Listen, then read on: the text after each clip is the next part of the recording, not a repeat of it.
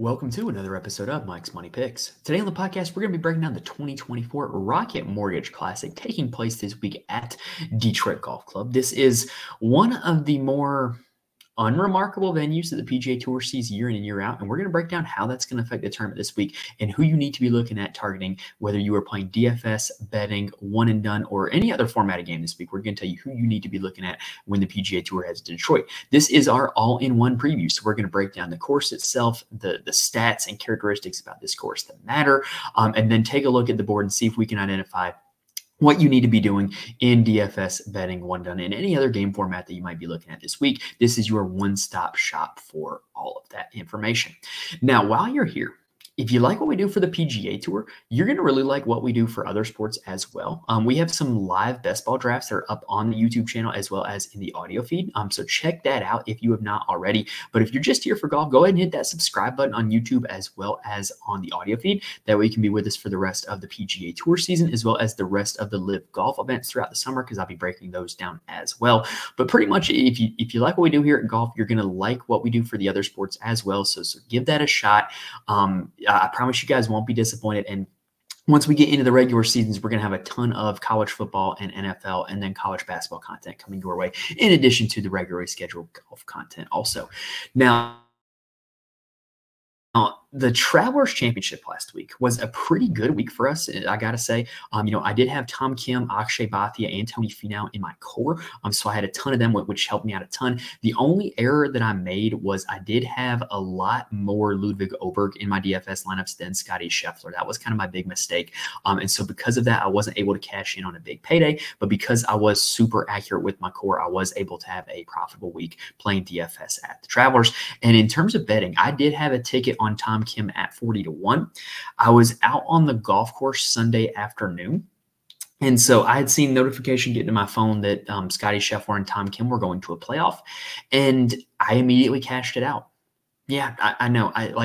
As a math guy, I know that cashing out is the minus EV move. I know that that is not the optimal decision. I know that it's going to end up hurting you in the long run if you cash out all your bets like that, but I was so terrified of Scotty Scheffler that I just didn't have any faith that Tom Kim was going to win that tournament. I would rather take, essentially half profit to just go ahead and be done with it, as opposed to waiting it out and seeing myself win zero. So I did make the right call there. If I had time to do the math, I probably could have set up a hedge that would have been better than my cash out, but definitely do not regret that decision in a pinch, just thanks to getting a notification on my phone because I was out at the golf course. Now, let's go ahead and kind of end the Travelers recap there. We're going to go ahead and dive into the Rocket Mortgage Classic. And this is a fun one for me, y'all, because this is actually the first tournament that I will have covered 3 times. This was the very first tournament that we covered back when we started the podcast back in August 2022, that is. And, pretty much we were just doing audio back then. We were real primitive. We were doing really short episodes that didn't really do a whole lot of deep dives. And so it's been really interesting to kind of go back and look at my old notes from on the previous 2 years and see how I did those and what we ended up with. And so really kind of cool to get to this tournament 3 times. And there's going to be some more ones coming up on the schedule that we're going to get it 3 times as well. So yeah, as that sample size keeps growing, hopefully we just kind of keep getting more information and more accurate, more dialed in as we do these tournaments. Anyway, we're going to go ahead and end it for the introduction there. Reminder, if you're not already, please subscribe on YouTube as well as the audio feed. And while you're watching on YouTube, please hit the like button. It helps me out a ton. And if you're listening on audio, please rate and review the podcast. I promise those do not fall on deaf ears. Those help me out a ton. All right, let's go ahead and dive into Detroit. All right, so Detroit Golf Club. As I mentioned in the intro, it is one of the more unremarkable venues that the PGA Tour goes to. I kind of ripped Live Nashville's host course last week, and this would be a course that I think is kind of on par with that one, whereas I don't think this course is necessarily suited to hosting a premium golf tour event year in and year out on the PGA Tour.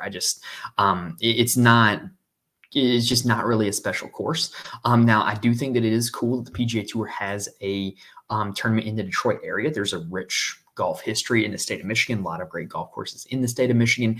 This one was one of them, but it's just kind of not been able to stand the test of time. I think, if the golf ball rollback actually happens a few years from now, this would be a course that I think would play a lot better after the golf ball is rolled back, because right now with modern technology, it just has no defense. This is going to be an absolute birdie fest this weekend. And also my grandma actually lives in about an hour north of Detroit, so I'm decently familiar with the area. I know where this golf course is, and it is a pretty nice course. In general, I would love to play it like just for me, but I don't think that it is necessarily the greatest PGA Tour course. Anyway, let's go ahead and dive in. So Detroit Golf Club was created around 1899. Donald Ross completed the designs of the courses in the early 1900s. So these courses have been around quite a while. There were 2 courses built on the property, full 36 holes by Donald Ross. So this week is going to be played as a composite course, as it has been for each of the last 5 years. I believe that only 2 of the holes on the north course are used, and the rest of it is just from the south course, if I'm not mistaken. I might have those backwards, but I know that most of them are one course as opposed to the other. Now, this event has been hosted at Detroit Golf Club since 2019. There have been 5 iterations of it already. This will be the 6th, and all of them have kind of featured pretty similar characteristics. This course is a par 72. It is a little over 7,300 yards, but it plays much shorter than that. Like when you think about courses like LACC last year, where LACC had the one really reachable par 5, and then they also had the one really short par 3. LACC played a lot longer on in actuality than it did on the scorecard, because those 2 holes kind of brought the yardage total down, right? Riviera has a little bit of this characteristic where it has the really easy par 5 and then really short par 3s, and so the yardage kind of gets shrinked, and so it plays longer than it does on the scorecard, right? Detroit Golf Club is the opposite of that. Like, the par 3s here are quite long. One of the par 5s is quite long. And so all of the par 4s are pretty short, pretty simple. Like, it really does play shorter than that 7,300 yards that you're going to see on the scorecard. This is actually the flattest course on the PGA Tour. The lack of elevation change also makes it play a little bit shorter than it does on the scorecard. This is annually one of the easiest courses that is on the PGA Tour. There are 4 par 5s at this course, and with it being a par 72, that creates optimal scoring conditions for PGA pros. Only 1 par 5 is not reachable in 2 shots for the entire field. So a lot of scoring is going to be done on those par 5s. Now, as I kind of already mentioned, this is a very easy group of par 4s on this course. They're mostly going to be driver and then short iron into green, or driver and wedge into green. There's just not a whole lot of challenge in the par 4s on this golf course. And so that's really kind of where you see, easy scoring conditions end up. Courses that have hard par 4s play a lot harder than courses with easy par 4s, right? The fairways are about average width, but there's not a whole lot of penalty off the tee. The trees, this is a tree-lined parkland golf course, but they're not super duper dense. You can very easily kind of punch out. You might be able to even hit a normal shot if you can really shape the ball, even if you do get caught in a little bit of tree trouble. And the rough is not super penal as well. This is not like your U.S. Open thick rough, or not even really even what we saw last week at the Travelers.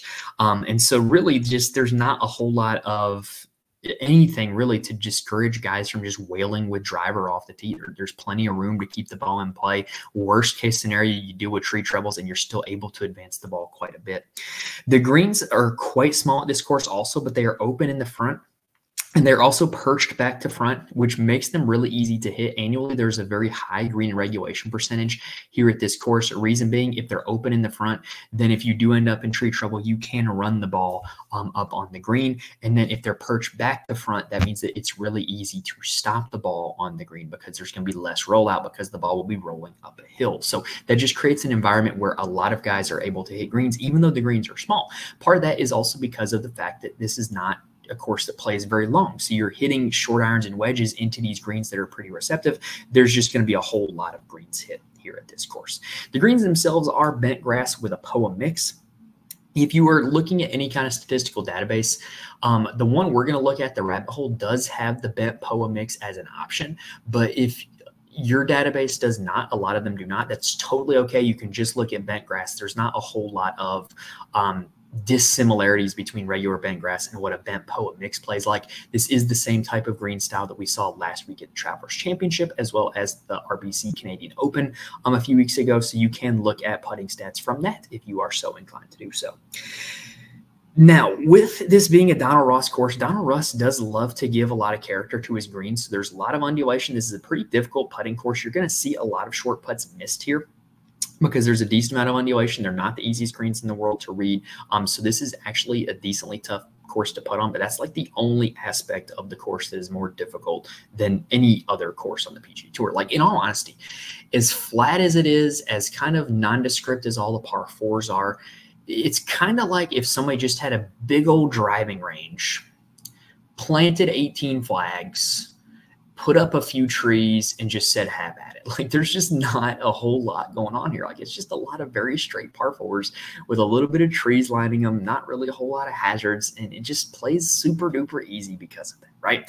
And when you look at the winners here, the group of winners here speak to kind of how easy the course plays and how you can kind of have different pathways to victory. The inaugural event, Nate Lashley won on Monday. I'm sorry, he won the event as a Monday qualifier. I should have worded that better. He was not able to be bet at most sports books. He was not in the DraftKings player pool, and he won the event, which is crazy. Bryson DeChambeau, Cam Davis, and Tony Finau won the next 3 iterations of it, and those are guys who are super long hitters off the tee, and Ricky Fowler won last year. So you have, your 3 bombers that have won it, as well as a guy in Ricky Fowler who is considered one of the better putters on the PGA Tour, and then a guy in Nate Lashley who is considered a good wedge player and can get super hot with his irons and his putter on the PGA Tour. So what that means is there is multiple paths to victory this week. Distance is certainly an advantage. Like you see with the winners, Bryson DeChambeau, Cam Davis, Tony Finau. They're long hitters off the tee.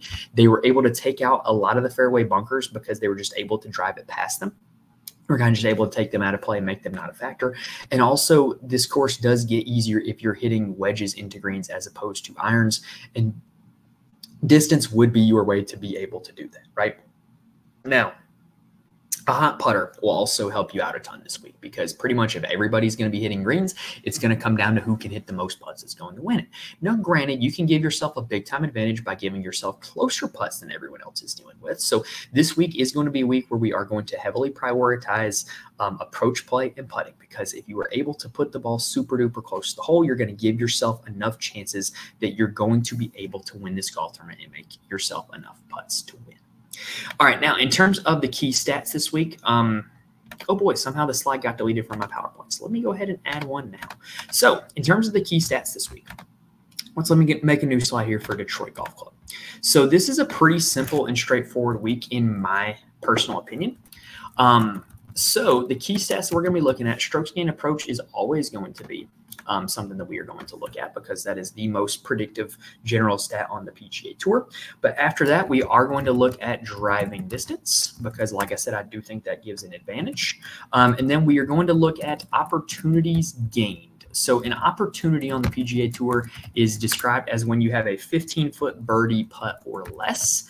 And so opportunities gained, meaning how can you give yourself more opportunities than the rest of the field. That would be what that would look at. Birdie or better gain, similar concept. Are you able to score a lot of birdies?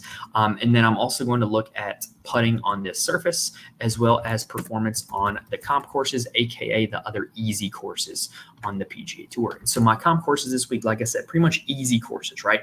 So when you think of birdie fests on the PGA Tour, especially bent grass birdie fests, you have TPC Craig Ranch, you have TPC Twin Cities, you have TPC Deer Run. I would even include last week TPC River Highlands. I would also include Vedanta Vallarta, home of the Mexico Open. Tony Finau has won both at this course and at Vedanta Vallarta. I would also include Sedgefield, because it is another easy course that is designed by Donald Ross, even though the agronomy is slightly different. And then TPC Twin Cities, I did mention it, but Bryson DeChambeau and Matt Wolff actually finished 1-2 in both of those events back in 2020. So their performance at both those courses, as well as Tony Finau winning at both courses back-to-back, is a pretty good indicator that is another solid comp course. All right, so that does it for the key stats for Detroit Golf Club. So let's go ahead and take a quick breather, and then we are going to take a look at the rabbit hole. All right, so if you have been with us for the duration of the PGA Tour season, you know that when I mention the rabbit hole, I'm referring to the tool from BetSperts Golf known as the rabbit hole, which has just a ton of different filters and conditions you can apply to really get in the weeds and get specific on stats. And it allows you to make a custom model so that way you can really kind of pick and choose what you want to identify in terms of the golfers that you are looking for every single week. So this week was actually a pretty simple week on the rabbit hole, in my opinion. I always use a baseline of strokes gained total from the calendar year and then a baseline of strokes gained approach from the calendar year. So in terms of the best golfers in the field in strokes gained approach, those are Aaron Rai, Keith Mitchell, Tom Kim, Lonto Griffin, Patton Kizzire, Daniel Berger, Kevin Yu, Kelly Craft, Grayson Sigg, and Lee Hodges. I'm sorry, that was last 24 rounds, not the entire year. So did get a little bit more specific there. Now, I also want to look at performance on easy golf courses because with this being an easy course, this is pretty much, going to be, in my opinion, one of the key stats this week. The top 10 in this category is Eric Cole, who, as dreadful as he's been this year, he's been pretty solid on easy golf courses. Followed by Steven Yeager, who is the guy I thought was going to be number one in this stat. Like, it's almost becoming, I wish somebody had like a growing list of everything I've used this metaphor for all of the sports that I cover. But like, it almost seems like death, taxes, and play Steven Yeager at easy golf courses because he tends to always play well easy golf courses. Third is Chris Kirk, followed by Brendan Todd, Ben Griffin, Alex Noren, Ben Coles, Keith Mitchell, Bo Hostler, and Nick Dunlap. Also wanted to look at driving distance. This, as we mentioned, that is a pretty solid advantage here at this course. And so the top 10 in that category this week are Cam Champ, Kevin Doherty, Alejandro Tosti, Luke Clanton, and Neil Shipley, who are both amateurs, Minwoo Lee, Jonathan Vegas, Keith Mitchell, Vincent Norman, and Ryan Fox. Now, I also wanted to look at strokes gained off the tee at driver-heavy courses, and what you're going to see is there's a lot of overlap with that list that we just had, with the top 5 being Champ, Lee, Doherty, Mitchell, and Young. And then also strokes gained off the tee with a low missed fairway penalty, because there is a very low missed fairway penalty here at this course. And again, there's a lot of overlap. The top 5 is Champ, Doherty, Mitchell, Norman, and Thompson. Now, this course is about more than just off the tee play, though. So what if we kind of narrow down golfers' approach play to courses where there's a lot of greens that get hit? And so the best in the field in that category are Chris Kirk, Alex Smalley, Sam Ryder, Eric Cole, Ches Reavie, Jorge Campillo, Ben Coles, Adam Svensson, Justin Lauer, and Ricky Fowler. And then what if we make it strokes gained in easy conditions? Well, the list is going to be pretty similar. Alex Smalley, Chris Kirk, Eric Cole, Sam Ryder, the same top 4, Grayson Sigg, Justin Lauer, Adam Svensson, Tom Kim, Jorge Campillo, and JJ Spawn is your top 10 there. Now, I also want to look at strokes gained putting with the bent Poa greens, and I also wanted to compare that to their baseline. And the best golfers in the field on bent Poa greens are Robert McIntyre, Pearson Coody, Eric Cole, Harry Hall, Minwoo Lee, Peter Malnati, Chandler Phillips, Ryan Fox, Nikolai Højgaard, and Taylor Montgomery. Because bent Poa is such a unique surface that it doesn't get used a whole lot, if you were to make it just bent grass greens, the top 10 shifts to be Minwoo Lee, Robert McIntyre, Harry Hall, Ben Coles, Bo Hostler, Alex Noren, Aaron Baddeley, Justin Sutt, Davis Riley, and Peter Malnati. So you get a pretty good picture of who's good at putting on this surface by doing it that way, in my opinion. And so with the lack of data on a lot of the bent Poa greens, I'm going to be using both bent and bent Poa in my model. Now, I also want to look at birdie or better on easy courses. So who are the guys who perform or are just able to make birdies in easy conditions? And that is Chris Gotterup, Cameron Young, Michael Thorpe Bjornsson, Ricky Fowler, Nick Dunlap as the top 5, Chris Kirk, Tom Kim, Akshay Bhatia, Ben Coles, and Ryan McCormick rounding out the top 10. And then par 5 birdie or better on easy golf courses. Actually, I don't believe I did the easy filter on this one. No, I did not. This is just top 5 or just par 5 birdie or better. Sam Stevens, Bo Hostler, Martin Trainer, Kelly Craft, Mark Hubbard, Keith Mitchell, Bridgman, Olesen, Grazerman, and Schmid is the top 10. Now, when you throw all that into a custom model, what you end up with is my number 1 golfer was Alex Noren, followed by Keith Mitchell, Taylor Pendrith, Tom Kim, Robert McIntyre. Those are going to be 5 guys who I'm all going to have a lot of exposure to this week, if I'm being honest. Alex Noren just seems like a top 20 lock. His all-around play in all four of the major strokes gained categories has been really solid in 2024. He just hasn't been able to put it in for a win.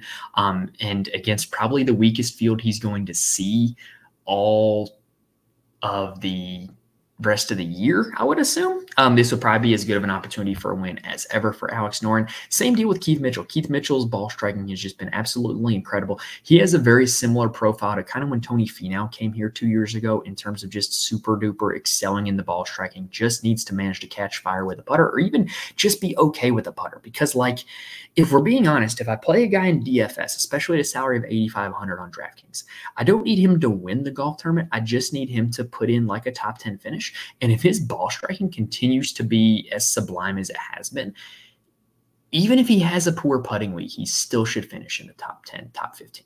And if he has a great putting week, he's going to win the tournament. He has the potential to boat race everybody because I think his ball striking game is pretty much the class of the field. Taylor Pendrith, I feel a pretty similar way about in terms of, he won at a Birdie Fest earlier in the year at TPC Craig Ranch, also features bent grass greens, also one of my comp courses. He also finished T2 when Finau won here 2 years ago. So those top three checking off a lot of boxes. And then you have Tom Kim, who I believe is the best putter or best player in the field in general. Robert McIntyre, number 5, who rode a hot putter on bent Poa greens to win at the RBC Canadian Open. That was a tournament where he did not really have his best tee to green day, or tee to green week, I should say, but he was able to gain a ton of strokes with the putter and use that to his advantage. He could absolutely follow the same blueprint here on this one. He's capable of doing that again. Justin Lauer is number 6, who rates out really well in terms of his recent form. Also rates out really well in terms of recent approach, recent putting, pretty good in easy conditions. Basically, Justin Lauer is a good putter. He's one of the better putters on the PGA Tour. And so if you can just get him on the green, he's going to be pretty good. And this is a course with a high green regulation percentage that he should be able to just get it on the green and play well. So Justin Lauer, definitely going to be one of my favorite value plays this week. Rest of the top 10 is Aaron Rai, Nikolai Højgaard, Davis Thompson, and Adam Svensson. Davis Thompson kind of in the same category of Keith Mitchell, where his ball striking has just been really, really good this year.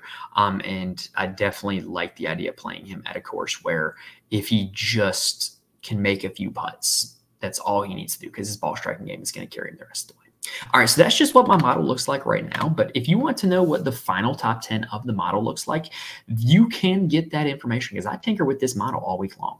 And what I do is every single week on the PGA Tour, as well as when Liv has an event, I post an article to my Patreon, patreon.com/MikesMoneyPicks, where I have my DFS score for DraftKings and FanDuel, as well as my final model top 10 with rationale as to why those scores are what they are, as well as the model top 10. So even if you don't play the exact players from the course or from the model, you kind of get enough of a reasoning that you can build out your own lineups and build out your own model yourself. So I do believe that is something that can help you. Patreon.com/MikesMoneyPicks. I do those for PGA Tour and Live. I've also got some best ball tools for the NFL that are on there. There's going to be more going up as the summer progresses. And then when we get the regular season, NFL, college football, and college basketball, the DFS course will be on there as well. All right, let's go ahead and end that there. Let's go ahead and take a look at the board and see if we can figure out who we need to be targeting this week in specific.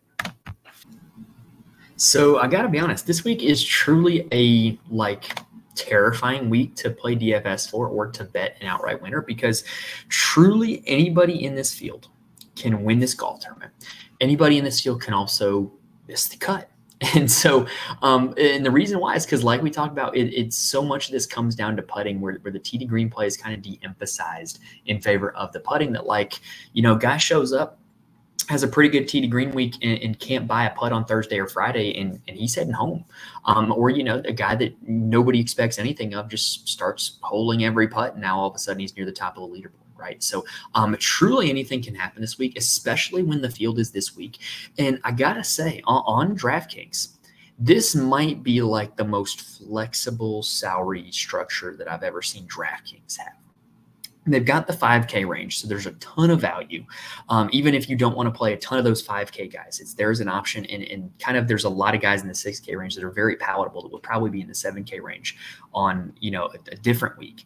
And the max price is only $11,000 with Tom Kim.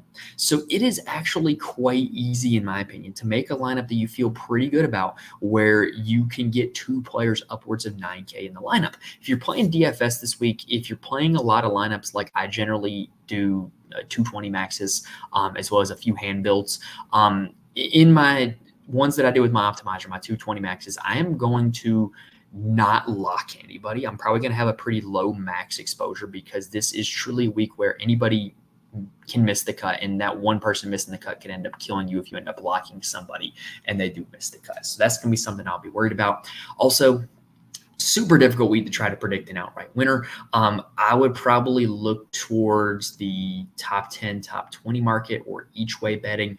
I'm going to mention a few guys who I think make for really good top 10 and top 20 bets. If I were to pick an outright winner, it would probably be one of these guys near the top of the board whose tee to green game is heading in the right direction. Speaking of which, Tom Kim.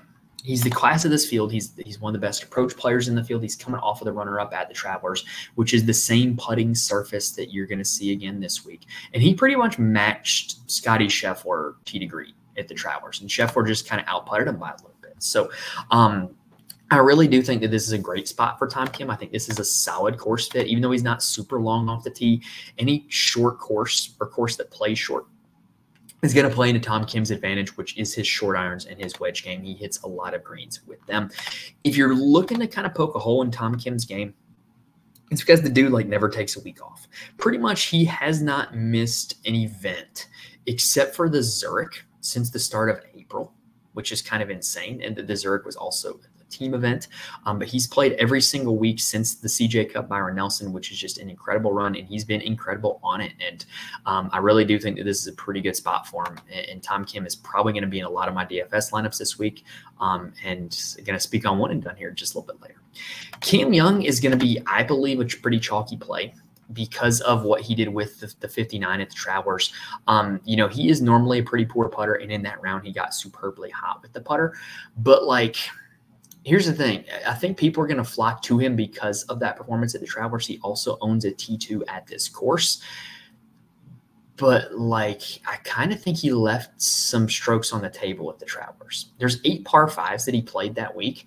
And for one of the longest hitters in the field who had a really good driving week, he only played the par 5s at -2 in 8 chances. So he left some strokes out there and still finished T9. So I think he's going to be chalky, but it's kind of well deserved.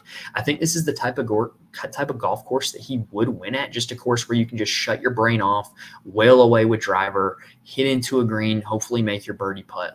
I do think this is a pretty good spot for Cam Young, but if I had to anticipate ownership, he would probably be the most popular out of anybody.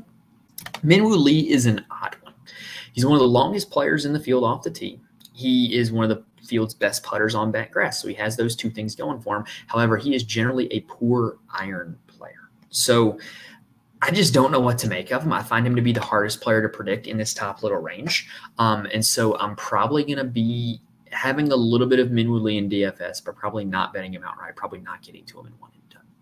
Noren and Bhatia, I love this week. Their tee to green games are just in incredible shape right now. They're playing really good golf, and all they need is a week where they're good with the putter that they could just kind of come through, right?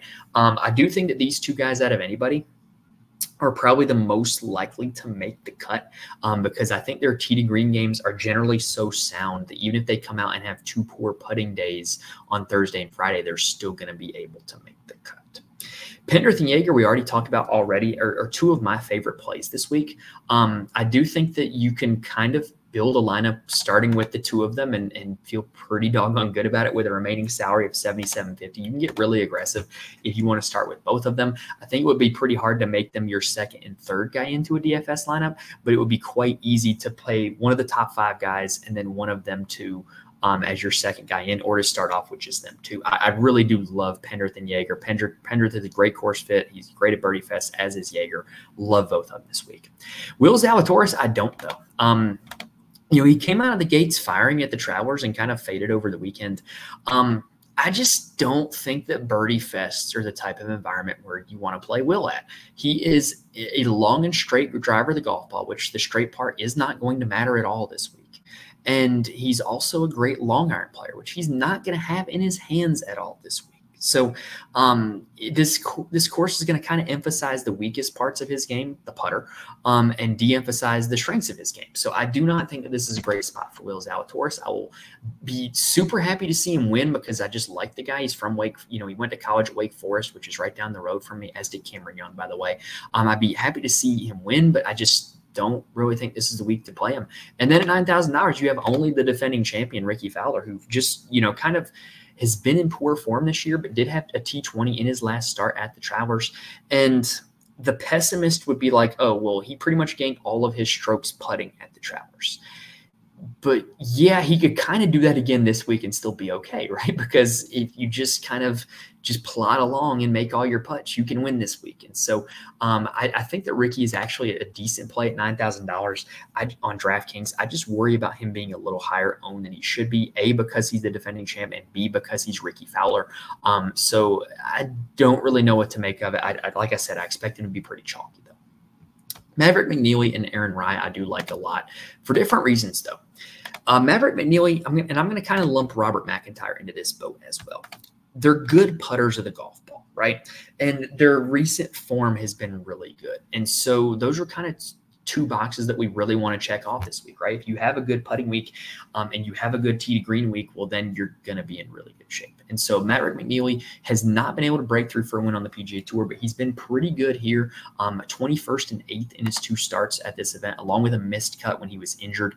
So I really do think he's in pretty good shape, as well as we already talked about Robert McIntyre. If you're looking for a guy who can spike with the putter, Bobby Mack is a guy who can do that, and he loves this type of greens. He did that exact same thing at the RBC Canadian Open on bent POA greens. So I do like both of them as well. And Aaron Rai is just a guy who, if you look at his stat profile, it's just a ton of green everywhere for every category, except with the putter some weeks. You never know when he's going to have a good putting week or a bad putting week, but like when he has a good one, this is a field in a tournament that he could win at. So, like, I'm definitely going to be getting him in some of my lineups in DFS.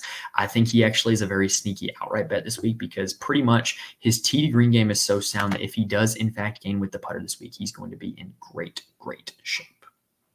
All right, so with us having already talked about Keith Mitchell and Davis Thompson, we're going to go ahead and end the segment right there. We're going to take a quick break, and then we're going to talk about some value plays.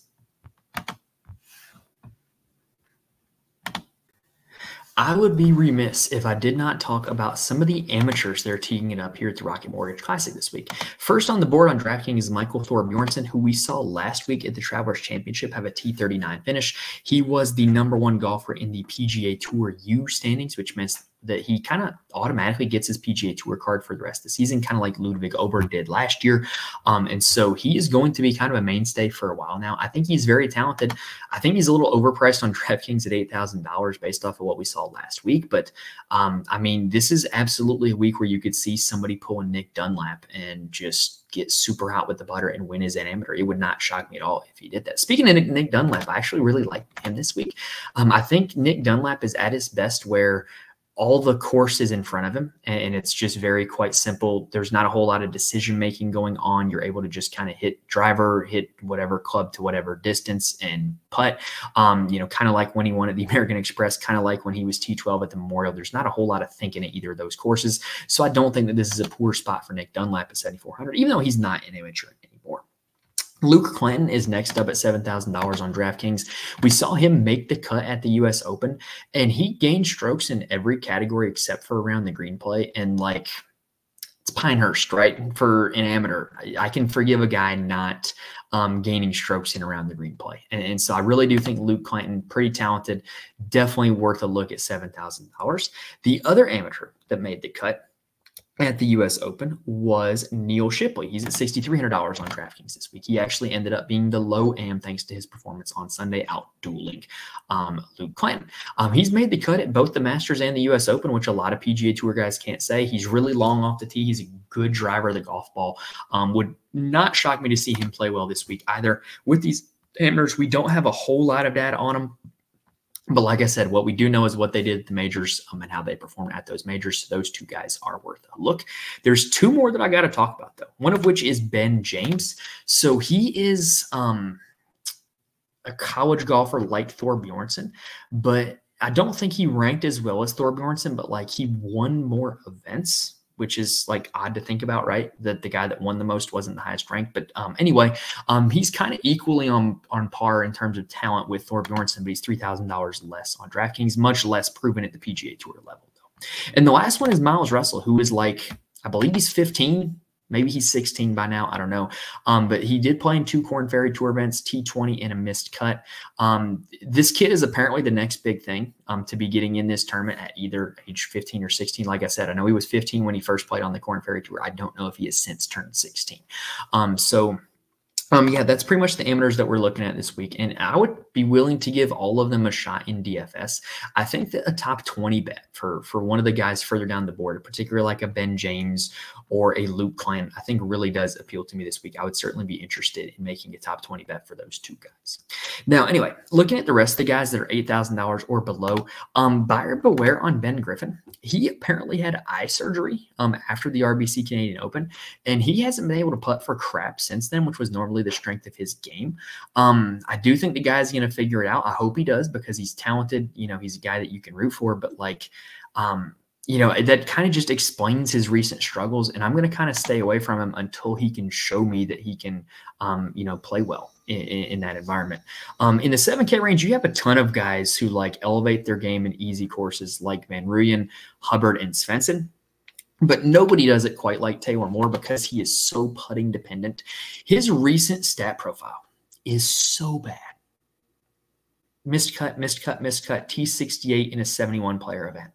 But Taylor Moore can get hot with the putter. And he has in 2 trips here at the Rocket Mortgage. He has played this event twice. He has not finished outside the top 10 in either event.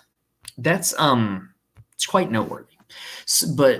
So what I hope happens is I'm going to play a little bit of Taylor Moore, and I hope that that is still more than the rest of the field does. I hope the rest of the field absolutely stays away because of the guys priced around him that I already mentioned, as well as the fact that his recent form is so terrible. But I think he's worth a flyer in DFS because of his ability to be really good with the putt, which he's done in years past.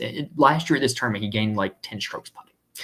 Matt Wallace is another one that I really like. Matt Wallace is a guy that you fire up in easy scoring conditions, you fire up in weak field events. And guess what we have this week? Easy scoring condition course in a weak field event. He was T4 at the Byron Nelson in the same type of environment, T27 at the RBC Canadian Open in a pretty similar environment. Played last week on the DP World Tour to T15 at the KLM Open.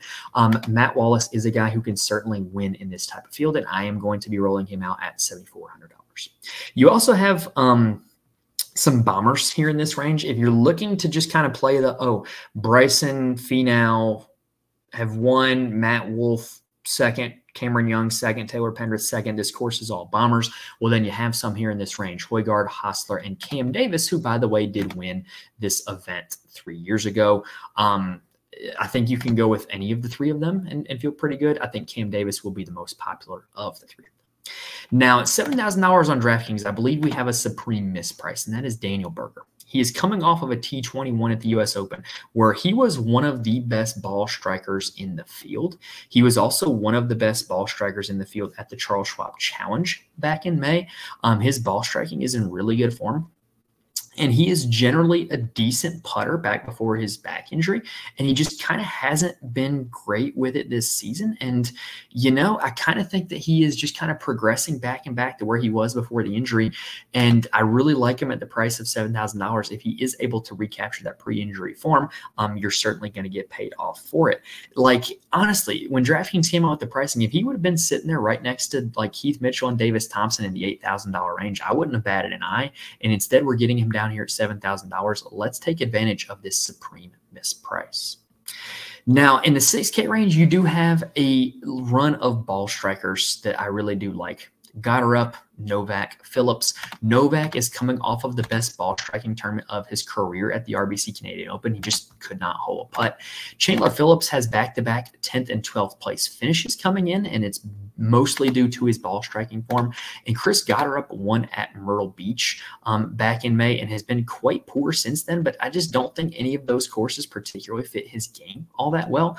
They're also much stronger fields than when he won at Myrtle Beach. This is a guy who is one of the longest hitters on the PGA Tour. He's pretty accurate with the driver as well. He's just a flusher with his irons. Chris Gotterup, $6,700, as well as Novak and Phillips. I'm going to have no problem getting them into my lineups this week. We already mentioned my affinity for Justin Lowry. You also have former winner of this event, Nate Lashley, at $6,500. Mac Meisner at $6,400. I don't mind as well. Great recent form coming into the U.S. Open, and he did miss the cut, but I'm not going to hold that against him. I also like Jake Knapp at this event. I kind of like Jake Knapp the same way I like Nick Dunlap, where this is a course where it's quite simple. Just whale driver off the tee, hit the green, hit your putt, go to the next hole. And if you look at the courses he's played well at, that's kind of been his jam, right? 8th at the Byron Nelson, 4th at the Cognizant Classic, which is a little bit trickier, but that one's pretty simple. Just avoid the water and you're good. And then win at Mexico, 3rd at the Farmers Insurance, right? Like that's just kind of his jam. So I don't mind rolling out Jake Knapp at $6,400. You also have at $6,400 JJ Spawn, who has played this event 5 times and has not missed the cut. The only man who has done that, even though his recent form is quite awful coming in. If you're a believer in course history, JJ Spawn should be your guy this week. We also have some guys in the 6K range that I'm going to roll out just because they're always pretty good at easy courses. Chesson Hadley, Troy Merritt, Chan Kim, got no problem playing any of the 3 of them at an easy golf course. Now, when you start dipping down into the 5K range, it starts getting a little bit ugly. But at $6,000 even, you got Kevin Tway, who's coming in on really good form. Just another one of the guys that's a pretty long hitter off the tee, really good ball striker, really good at easy courses. Big fan of Kevin Tway coming in this week. And then you also have a few guys that they've shown in the past that they can get supremely hot with the putter. And if you're looking for long shots to bet this week, listen up. These are the guys who have the upside to win this tournament. This week, if your tee to green game is just good enough and you spike with the putter, you have the chance to win the golf tournament. And so not everybody has shown that this season, but there are a few guys in this 6K and 5K range who have done it. Ben Silverman has done it. Ben Coles has done it, very nearly winning at the CJ Cup Byron Nelson back in May. Pearson Coody has done it, did it at the RBC Canadian Open. And then you have, oh gosh, where was he? I got to find him. Hold on. Hayden Buckley. That was who I was thinking of. Sorry, y'all. I've lost my notes here. Hayden Buckley did that at the Charles Schwab Challenge, gained about 6 strokes with the putter. And so he's another guy who could do that as a super long shot. You also have your guys in this range who are just bombers. Nick Hardy, Gary Kigo, Alejandro Tosti, fire away. You also have your guys in this range that the strength of their game is their approach. Sam Ryder, Kelly Craft, Stuart Sink. Wouldn't mind playing any of those, but like really with the nature of this tournament being what it is, even though some of these plays in the 5K are pretty ugly, some of these guys are going to make the cut. Some of these guys are going to be near the top of the leaderboard. So if you're willing to take shots on a few of them, just kind of grasping at straws and trying to find 1 or 2 reasons to take a shot at them. That's all you really need this week. All right, let's go ahead and take a quick breather, and then we're going to break down one and done for this week. So if you have been watching me all season long, you've heard me talk about one and done, that for some of these guys in this field, there's going to be an event in the summer where they're one of the favorites in the field, and that is going to be the week where you want to pick them. Well, guess what? We've arrived to the week in the summer where some of these guys are the favorites, and you absolutely have free reign to pick them this week. And really, a lot of these guys you can pick with no remorse because you're not going to want them later on down the road. The only guy in this field that I would probably reserve for later, actually, there's 2. Tom Kim, I think, is a great pick at Wyndham. He's won that event before. He's still playing good golf. He's probably not going to be on his streak of like 10 tournaments in a row by the time you get to Wyndham. So you might get him a little bit more rested. If he hasn't won yet by Wyndham, that's a tournament he could very well win. I would not have any quarrels with you if you were saving Tom Kim for Wyndham. But we're also late enough in the season that you should be planning out who you're going to play where. So, like, if you still have Sungjae left, Sungjae's probably going to play Wyndham. If you feel like you're going to need Tom Kim for the Wyndham, save him for that. But if not, I have no problem rolling him out this week. Will Zalatoris, I would probably save for another event. I just don't think that this course is a very good fit for him.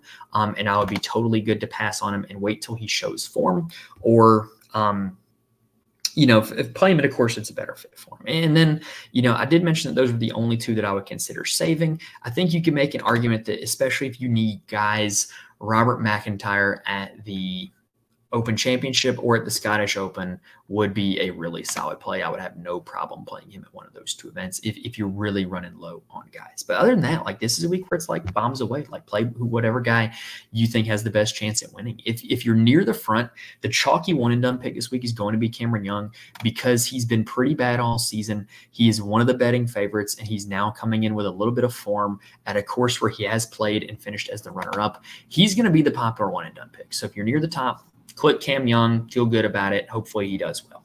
If you're looking to make up ground, I feel like you can play any of the other guys. I think Tom Kim is going to be decently highly owned, but I do think there are enough other options as well that you don't have to worry too much about that. Like, I really do like Akshay this week. Akshay is definitely a guy that I knew was going to be one of the near favorites in the summer months at a field like this. And so I think this is a really good spot for Akshay. I think this is a really good spot for Steven Yeager as well, if you still have him left. Ricky Fowler, the defending champ, have no problems playing him either.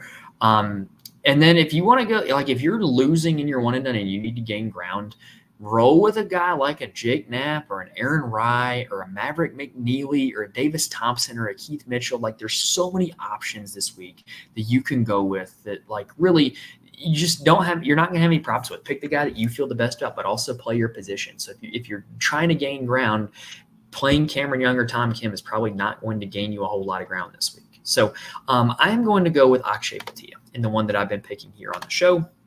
I've been playing this one pretty aggressively. I feel pretty good about picking him at this event, though, and not missing out on him at any of the others. I was getting closer and closer to the money. I had Xander in this one last week, and that one kind of hurt me a little bit. I had Scheffler at the U.S. Open, which killed me, the fact that I used Scotty at that tournament.